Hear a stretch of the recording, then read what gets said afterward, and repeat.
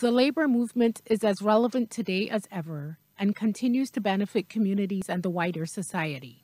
Fairly recently, we have had the problem of a rise in energy charges that have been causing all kinds of difficulties in our country.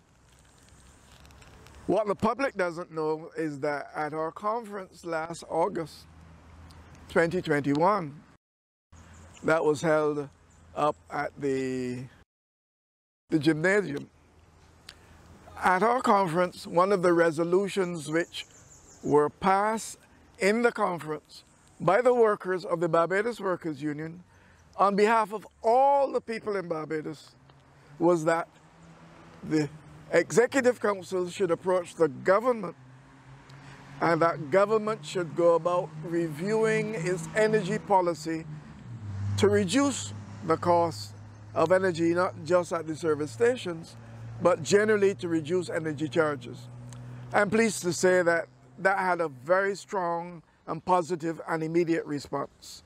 Roy Trotman underscores the benefits of a strong labor movement as Barbados and other countries mark May Day or Labor Day, and the Barbados Workers Union celebrates 80 years of trade activism in Barbados. Today, the worker works harder, and all he's told is you have to be more productive and you have to work harder, without anybody understanding that the factor of globalization and the competition it has brought about has brought even those employers that want to be fair, have brought them to positions where they want more in their bottom lines.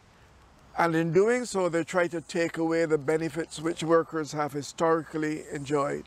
The former president of the Caribbean Congress of Labor adds, something people frequently ask themselves, or sometimes even ask John Public. And that something is, what is in this business of the trade union for me? I am not a public servant. And in many parts of the world, you hear that public servants get or don't get benefits. In Barbados, we are able to say that workers, by and large, are free to join the trade union movement of their choice. The law allows for that. And sometimes people who are not members are able to receive the benefits that the trade union movement negotiates, because when we negotiate a collective agreement, even those workers who are not members of the union must receive benefits equal to those that are negotiated. The downside of that is that when people don't join the union and only wait to receive the benefit, their lack of action sometimes results in the package that is negotiated being less than otherwise it would be.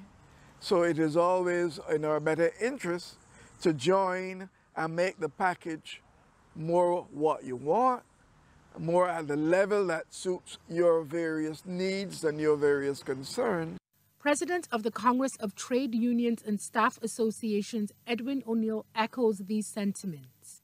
I want to suggest that every feature of social protection that the wider population of Barbados now enjoys has got its genesis in the bubbles of the labor movement.